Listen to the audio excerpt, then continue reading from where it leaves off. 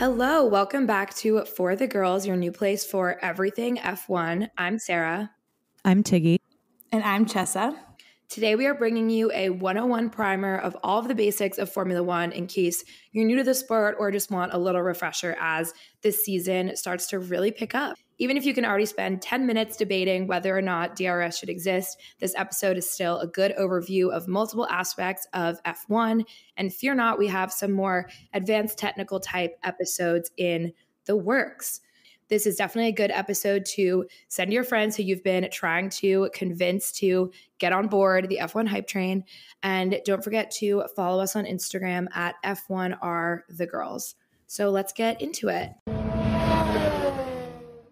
Okay, so starting at the most basic level, what is F1? So Formula One is a series of races, or they're called Grand Prix, held at different tracks and venues called circuits throughout the world. It's the pinnacle of motorsport. It's the fastest, it's the most challenging, and it leaves a lot of room for big drama and even bigger personalities, as you guys have heard us talk about lots already. There are 23 races this season across North America, South America, Europe, Asia, and Australia, with rumors of a race being added in Africa as well. So could be on every continent soon. Okay, so why should you care? Obviously, we're a little bit biased here, but we think it's one of the most exciting sports out there. We're looking at drivers racing over 200 miles an hour, and obviously the added plus of European men being super dramatic, so what's not to love? There's also insane locations that just serve as really stunning backdrops for these races, like Monaco, Miami, Vegas, Singapore, Mexico City, Brazil, and that's literally just a sampling. Like Tiki said, there's so many races. And the cool thing too is there's only 10 teams, so there's 20 drivers, and there's not like a lot of turnover compared to other sports, so you really get to know the teams and the drivers. And then I think probably one of the more like alluring parts of Formula One is the big names like Mercedes, Ferrari, and Aston Martin. And then you couple that with the drivers in all of these locations and you have a pretty luxurious and expensive sport. Like I think the team's budgets are well over $100 million this year. So how the season works, it runs from March to December. So it's much longer than a lot of other sports seasons. And there's races either every week or every other week with an August break. And Grand Prix are on Sundays. So quickly, we'll get more into this, but what happens in a race? The race is for about an hour and a half to 2 hours doing laps around the circuit. But for any Americans we have listening, this is not NASCAR, if that's what you think of when you think of car racing. So they aren't driving in ovals or circular tracks. Instead, these circuits can have 90-degree turns, be super twisty or narrow. On top of that, some circuits are located outside of cities and kind of look more like classic racetracks. But some of them are what are called street circuits, and the cars literally race through the downtown of a city, going through tunnels, past skyscrapers, and all of that. So it's super, super thrilling. So Monaco is a great example of a street circuit. So for all of the Formula One junkies out there, I think the street circuits and the city races aren't as exciting because there's just not as much drama. There's less that you're able to do on a street circuit. But for example, like Monaco, you can see all of the yachts like lined up and basically like all these people and all of their yachts and apartments overlooking the city. It's really cool. And a hilarious story about the yachts in Monaco. So in 2006, Kimi Räikkönen, who was a driver, retired from the race because his car went on fire and he was just super angry. So walks off the track, and instead of going back to the pits to meet his team like he was supposed to, he literally, there's footage of him going straight to his yacht, walking on, still wearing his helmet. The announcers were like, he's taken off his shirt, he's with some of his best mates from Finland who've consumed their own weight in champagne and beer, and he's just like sitting there shirtless while the race is still going on. But that's so epic. He won the championship with Ferrari the year after, so I guess, you know, all's well that ends well. He's a legend. And in terms of some other street circuits that are so fun, in Singapore and in Azerbaijan and Baku, which is one of my favorite circuits, there are people who could literally sit in their offices or their hotels, their apartment buildings and watch the race. It's that close, which is also what Vegas is going to be like. Yeah, guys, this is not the Macy's Day Parade where you can sit in your office on Fifth Ave and watch the race. Like, this would be enough to get me to take a job. I don't know about you guys, but 100%. So some more basics. How do you win? The podium is like anything else. It's top 3, but there are still points if you finish off the podium. There are points for every race, 25 points for a win, down to 1 point for 10th place, and then no points for finishing 10 through 20th or not finishing at all. And when you add up all the points for each driver, that culminates in the Drivers' Championship. Add up all the points for the 2 cars per team, that's the Constructors' Championship. So you guys will hear us talking about both of those throughout the season. And just one quick note, the order that you guys will hear often, P1, P2, etc., this literally just means the place someone is at in the race or the place they finish. So you could say, oh, Checo's in P3 right now, so he's driving in position 3, or Charles finished P1, like he finished first. And so, like I said before, there's 10 teams. Each team has 2 drivers, but then teams can also have backup or reserve drivers as well. The teams go like this: Mercedes, Red Bull Racing, Ferrari, McLaren, Alpine, AlphaTauri, Aston Martin, Alfa Romeo, Haas, and Williams. So many A's. It's so hard to keep track, but we got you guys.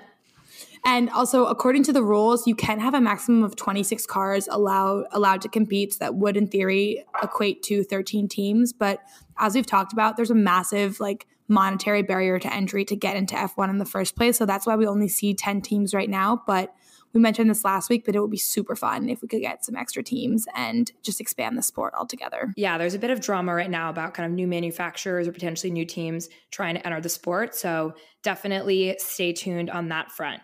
So quick overview of who the really big players are. Mercedes have absolutely dominated Formula One ever since the start of the turbo hybrid era in 2014, which is the year the previous generation of new engines were introduced. They have won the Constructors' Championship for the past 8 years in a row. And on top of that, they have the highest win percentage of any team at almost 50%. They've won 124 out of 252 races. So that is just an insane stat. Complete dominance up until last year / this year. But up until then, just truly no one even came close. And Lewis Hamilton is probably the big draw here. He's the British Mercedes driver. We talked about him a lot. I have a love-hate relationship with him, but he's one of the best drivers of all time. He's the most mainstream celebrity. We're talking Met Gala famous, but he's won 7 drivers' championships. So he's tied with Michael Schumacher for the most of all time. He's won 82 out of Mercedes' 124 races. So basically carried the team on his back. I think a good American sports comparison for our Americans out there is Lewis Hamilton is like Tom Brady, just so dominant that people kind of want to root against him, but you really can't argue with how dominant he is. Sarah, all the American football fans are quaking in their boots right now that you just compared Tom Brady to Lewis Hamilton. He is also, we talk about this a lot, very, very classy, on and off the track, mostly off the track, but always has really great things to say, is also very politically and socially plugged in. And so it's just a really good platform for Formula One and the sport in general. Besides Mercedes, we also have Red Bull. They're another top team, and they've been chasing Mercedes for years. And finally, they have caught up. They're a relatively newer team. They've only been racing since 2005. And a driver we talk all the time about, Max Verstappen, he is a Red Bull driver and the 2021 world champion.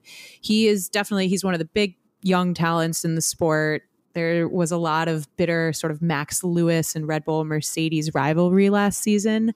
But Lewis and Max both earn about $50 million a year. So you guys can just quiet down a little bit. Obviously, we have Ferrari as well. This is the classic famous Italian team. And I also think, fun fact, red is such an important color in sports. And Ferrari obviously is red. And I think Formula One, people equate Ferrari a lot with Formula One just because of that color comparison.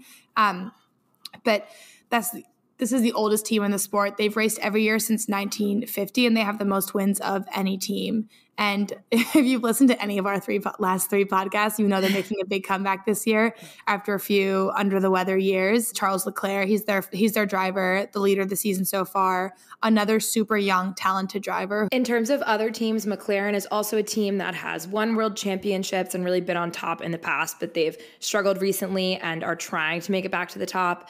They're right after Ferrari in second place with the most historical wins, but definitely have been more towards the midfield in recent years. Daniel Ricciardo is also important to mention. He's an Australian racing for McLaren. He's one of the most famous drivers in the United States because people really love him from Drive to Survive. He also loves America, so it's a mutual love. He has a house in LA. And we love him. Yes. We love him. And as everyone saw, he buys into Texas so much for the United States Grand Prix. He is absolutely obsessed with Texas. I love a resident hype man. I think every sport needs to have one. And I just think like that unabashed goofiness that he brings. I bet you some people that really love Formula One or like old timers kind of stick their nose up at it. But I think it's so important just as the sport starts to grow and attract more people. He's a big asset. 100%.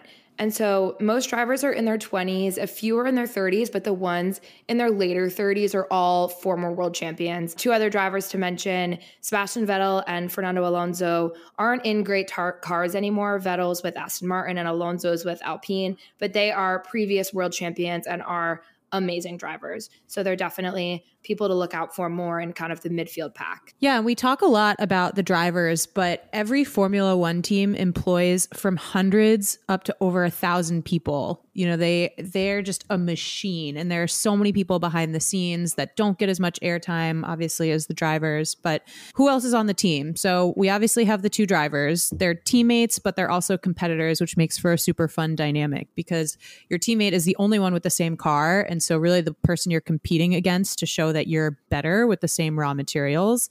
But teammates also have to work together for the Constructors' Championship. So you do want your teammate to do well, but not better than you. Very fine line to walk. Yeah, for sure. And we've talked a lot about that with like Charles and Carlos and, you know, Lewis and Bottas and Max and Checo in the past. But yeah, it's a very interesting dynamic. Besides the drivers, we also have the principal. It's sort of like the head coach. Some principals are also the CEOs, but some teams have separate CEOs. The big ones to look out for here, Mercedes, we have Toto Wolff, who we all love and respect. An interesting dynamic is he owns a third of Mercedes. So he's got a huge financial stake, which is not the same as a lot of the principals in F1. Christian Horner for Red Bull and Mattia Binotto for Ferrari as well. I didn't know that Toto owned a third of his team. Yeah. That's an interesting dynamic. And I feel like maybe that's why he gets so impassioned in the pits. Like it's why he's like throwing his shit everywhere when Mercedes isn't doing well. It's like literally watching the market crash. So besides principals, we have the race engineer person who's like on the radio with each of the drivers, telling them strategy, car data, kind of giving them other inputs that they would need to be able to drive their car to the best capacity. And one part that really fascinates me is this traveling team. So Tiggy said at the beginning, you know, there's like a factory, thousands of people working back at home for the car, but there's around 75 to 100 people who travel to each race. So engineers, mechanics, the pit stop crew, obviously, and a bunch of other people, like even PR people. Some drivers even have like performance coaches. Lewis has that one woman that follows him around everywhere. Angela, yes. What does she do? A lot of drivers have a performance coach, which kind of seems like for some drivers, it's part personal trainer, but also part kind of like life coach / friend. Yeah, / friend, since they're together for however many, the vast majority of the year on the road, like well over 200 nights on the road. Anyway, so besides Angela, there are some teams that have other people, like I said, the factory team. So everyone who's working at home base. This is like a full company, you guys. It's engineers, data scientists, people running the simulator, like the whole business, everything. And then of course, Formula One's all about the money. So you got to have the investors, the title sponsors, the partners, they're the ones really driving the whole team. Besides all of those people, F1 is governed by the FIA. And so basically all the cars in Formula One look very similar because the FIA has really strict rules about how the cars are designed and constructed and all the different rules and how all of the races go. That's the kind of like the formula behind Formula One. Let's get into how a race weekend actually works. A Grand Prix is usually held over 3 days from Friday to Sunday. So on Thursday, the teams will arrive and set up. They might arrive earlier in the week if it's a really far away race like Australia, but oftentimes get there on Thursday. The paddock refers to the area where all the teams set up. And then on Thursday, the teams will also do track walks to examine the circuit and some of those track characteristics. So Friday morning, there's driver press conferences. These are really fun. They're way more spicy than press conferences in American sports, which I think tend to be really dry. These press conferences, people will go after each other. Usually FP1 and 2 are on Friday and FP3 is on Saturday. This stands for free practice session. So it's literally just a fancy abbreviation to say practice. They last 1 hour each and they're super important because they're a time for the drivers to familiarize themselves with the track, experiment with different car setups, try out tires, and really just fine tune the cars. How much track time the teams get during the season is very tightly regulated. They don't just get to practice whenever they want. So these 3 hours are really key for the team. I think that's a really good point, Sarah, because in a lot of sports, people practice, like teams can practice hours and hours, like perfecting their plays. But I think in Formula One, because of all of these regulations, like people have to get really creative off of the circuit. So obviously like workouts and personal training and coaching is super important, but that's why you see drivers a lot of the times like using their simulators and having really fine-tuned simulators, because that's the only way that they can kind of on their own time perfect their skills. Yeah, so the simulators back at the factories will be incredibly detailed and give sort of as much of a real on-track experience as is possible, given that it's a simulator and the simulators can imitate all these different tracks. So Chelsea, that's 100% true. They really do have to get creative given that the actual time that the car is on the track is so restricted. Then we get into quali. So after practices, usually on Saturday afternoons, qualifying determines the grid. So this is where it really counts. You obviously want to do well in practice, but qualifying is determining the order in which the cars will race on Sunday. And this is based on the time it takes drivers to do one lap as fast as they can, called a fast lap or a flying lap. And the cars line up 2 side by side for 10 rows to start the race. So doing well in quali so you can start at the front is really, really important. And throughout qualifying, there are 3 phases. You'll hear Q1, Q2, Q3. So for Q1, all 20 cars go out. The 5 slowest cars are then eliminated and will take grid positions 16 through 20, depending on their lap time. Then Q2, the 15 cars that made the cut repeat this again. And then again, the slowest 5 cars get cut. And then Q3, that decides the grid position for the top 10 cars. So in Q3, cars will battle for pole position. This is the car that sets the fastest lap time and gets to start first in the race. So when someone says Charles got pole or is starting on pole, that's what they mean. He's starting first. Q3 is only 12 minutes long, so it's not like they really have all day to set a fast lap. So there's also some strategy there and when to send people out, when to do a flying lap, all of that. I think Q3 is the best 12 minutes of the whole race weekend. You guys can quote me on that. Wow, yeah, that's for sure a hot take, but it is really exciting. And it's really fun to see cars flat out, not in race conditions, usually having kind of a more open track and being able to just really push the car to the limit to set these fast lap times. 3 races this season are going to have a sprint race format instead of the traditional qualifying that Tiggy just talked about. So forget everything she said. This is a little bit different. It's basically a shorter mini race on Saturday to determine the grid on Sunday. So traditional qualifying will actually get moved to Friday to then set the grid for the sprint race. Sprint race is basically a mini 25, 30-minute race that will then set the grid for the Grand Prix. The top 8 finishers in the sprint get points. These are just super exciting. Sarah, I think this is your favorite. Like you always get so excited when this is happening and they really spice up the weekend. Yeah, I love it. It definitely adds a bit of flair. Then it is Sunday and then it is time for the actual race. Cars will come out early for a formation lap and then they'll line up on the grid according to their quali positions. So if you see the cars zigzagging on the formation lap and kind of swerving, that's to try to warm up their tires before the race starts. So then all the cars are stopped in rows of 2 each. Then the way they start is 5 lights go on and all click off.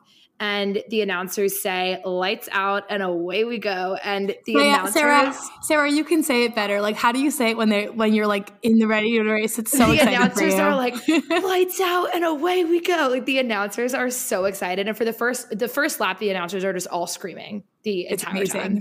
We low-key get chills every time they say that. Don't judge us, but it's so magical. And we're always watching these races together, usually very early on Sunday mornings a lot of the time. So it's a great way to wake you up out of your Saturday night haze for sure. Oh, yeah, we should have said this before. So if you are in the US, because of the time differences, a lot of the races are early morning on Sunday, US time, at least Eastern Standard Time, because we're in New York. So usually between like 9 and 11 a.m. So yeah, you gotta be up and at it if you're trying to watch it live. First lap of the race is always so exciting because it helps establish the order for the rest of the race. Turn 1 is usually super dramatic. Then the cars are often racing. So obviously the main goal is to pass, or what's referred to as overtaking other cars to get to the front. The straights refer to just exactly what they sound like, the straight part of the track where drivers can often get over 200 miles an hour. And then there's turns and chicanes, which is a tight sequence of corners going in opposite directions. Some turns are super tight and are much slower, whereas some turns are really more high-speed corners where there's a ton of G-force for the drivers. And that's where you tend to see a lot of the action. I mean, you get overtaking a lot on the straights, but in the corners, that's where a lot of stuff goes down. We've talked a lot over the past couple episodes about pit stops and the strategy around that, but sort of at the most basic level, box or pit refers to a pit stop, which is when the drivers pull into the pit lane and make a stop, and the pit crew changes the tires very fast. It can be usually under 3 seconds, aiming for the fastest pit stop possible. And it's usually 1 to 2 pit stops per race, and you have to make at least one stop. And like we mentioned, there's a whole strategy around that. Tires degrade as they're used. So if you have fresher tires, you go faster, but the trade-off is that you lose a lot of time making a pit stop. And just a quick note about the tires. So we've talked about soft, medium, or hard tires, and Pirelli is the official supplier of them, and teams get a set of tires each race weekend, and it's up to them to sort of build a strategy around when they want to use them and how. So the soft tire, fastest tire, but degrades the fastest.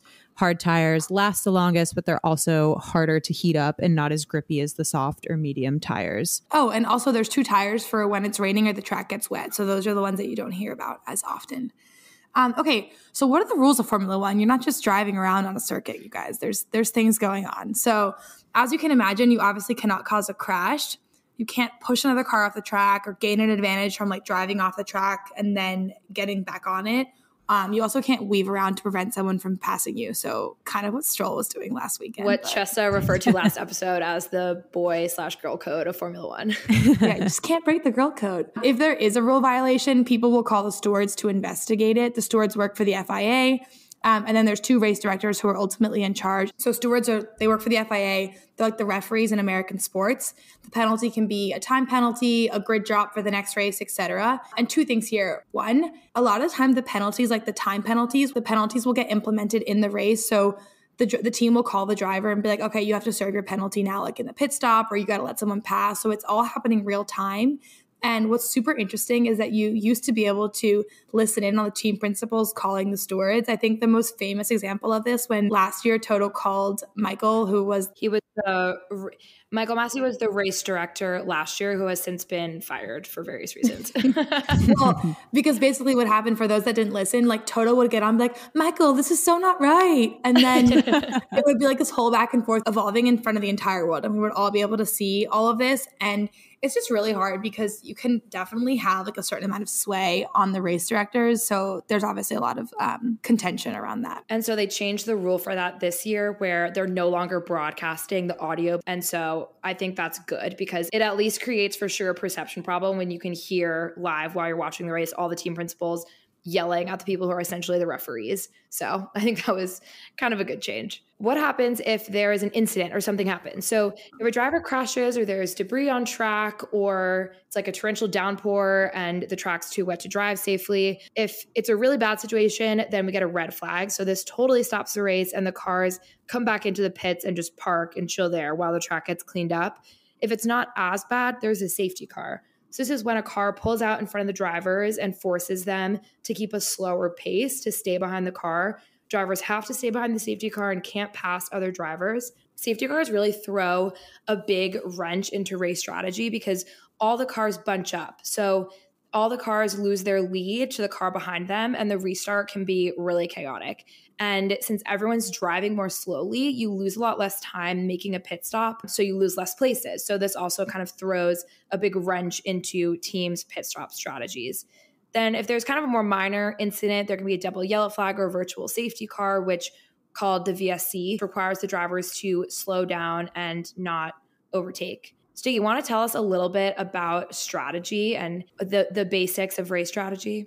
Yeah, a couple things on this. So first, we've talked about DRS in our previous episodes, but DRS, drag reduction system, it's used by the car behind to make it easier for them to overtake the car in front. So this is only allowed to be used in specified DRS zones on the track. And if you're within 1 second behind a car when you reach a DRS detection point, then it's enabled. So again, yeah, DRS, it allows the flap on the rear wing of the car to open, which, as it sounds like, reduces drag and makes the car that's trying to overtake go 10 to 12 kilometers or 6 to 7 miles per hour faster than the car in front of it. And then one more thing just around strategy. So undercut is a term you'll probably hear a decent amount watching F1. So an undercut is pitting earlier than the car in front of you so that you get fresher tires and can hopefully go fast enough on your out lap, your first lap out of the pits, that by the time your competitor comes to pit, they come out behind you. So you basically jump a place by pitting earlier and going faster. Commentators have been saying that the undercut may be more powerful this season because the tires are taking longer to heat up, but we'll see how that plays out. Okay, so what happens at the end of the race? Basically, the top 3 drivers just go up on the podium and spray champagne.